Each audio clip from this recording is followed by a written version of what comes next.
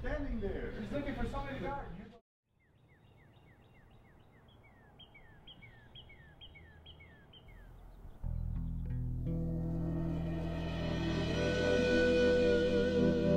Smoking cigarettes, drinking coffee, and playing guitar. Yeah, that's all I ever do. We're a bunch of old crabby guys. And he said, well, look, we're going to record that song of yours, whether you come or not. So I thought I'd better go.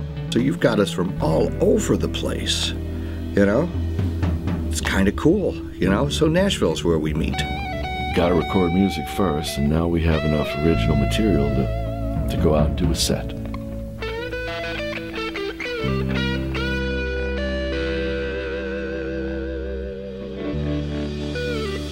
So here we are, Richmond, making a new record. It's not a new record, it's our first record. Okay, so here we are, Richmond, making our first record. Rhythm and blues, rock and roll. Take the time and walk with me for a while. We'll rise. Take the time and talk to me for a while. We'll rise. That was kind of cool.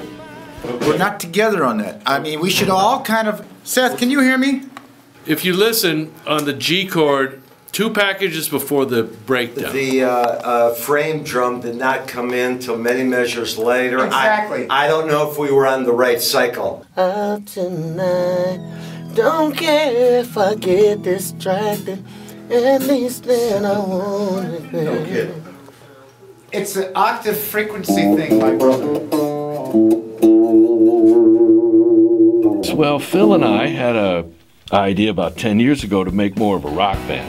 He first called me a while ago, some time ago. He put this together, my friend Dave, the guitar player. He showed up in New York when we were playing B.B. King's, and we decided that we will, in fact, throw a band together. Richmond, the band. It's going in a good direction. Down at the corner cafe where she was looking so pretty that I just had to say, why, excuse me. After the first chorus, the dynamic of the thing, maybe the cymbals, maybe... No problem. Am I in the way, Jay? Every time he has an idea, do that. We have found the fucking answer.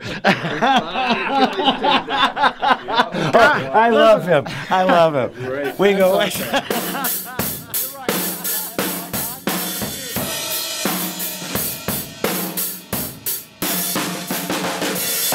We came here and found Craig Cranf, an old friend of Eric and myself. He was drumming, I was bass playing, and we hooked up with Flo and Eddie's last 2 Columbia records in '75 and '76. They were a legendary Hollywood rhythm section for Flo and Eddie and Kim Carnes, all kind of crazy 80s acts. So we found Craig, called him up, said, hey, can you still play? He said, oh yeah. What do you do for a living?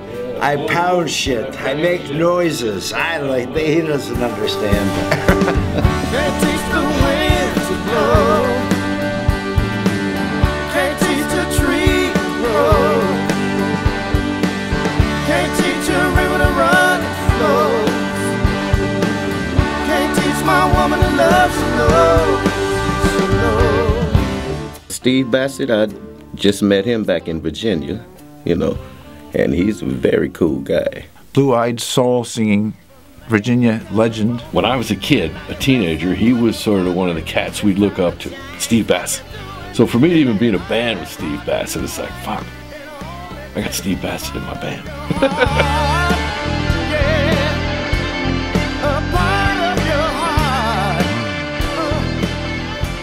When you finally meet this group of people that you get along musically, you have musical conversation with your friends, and it puts a smile on your face, and that's a real rarity. So yeah, so it's a pleasure to be down here. Yeah, this has been a fun one. Hidden E chord, hang on for dear life. You know what I'm saying. So.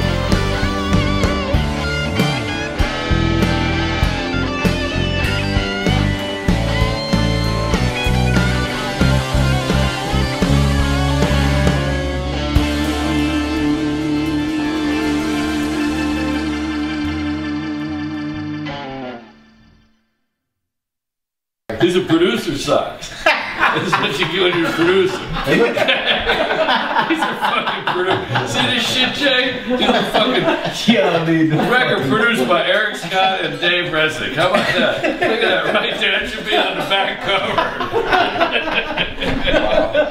They look like monkeys. It's like Mike and son.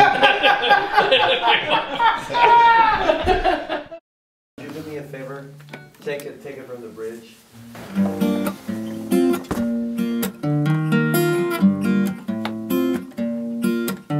All right, well, then I just won't say shit. That's better.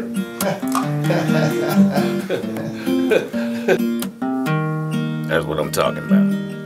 It'd be faster last night, so maybe I'm wrong. No, I just think you're playing it great. This is 100. Let me hear it. For 92, I'm fucking pretty good. Got him a 74-year-old girlfriend. Did we just stop taking them and then they were gone? They were gone, I No, think. they were gone, and then we had to stop taking. Yeah, I think that's how they went.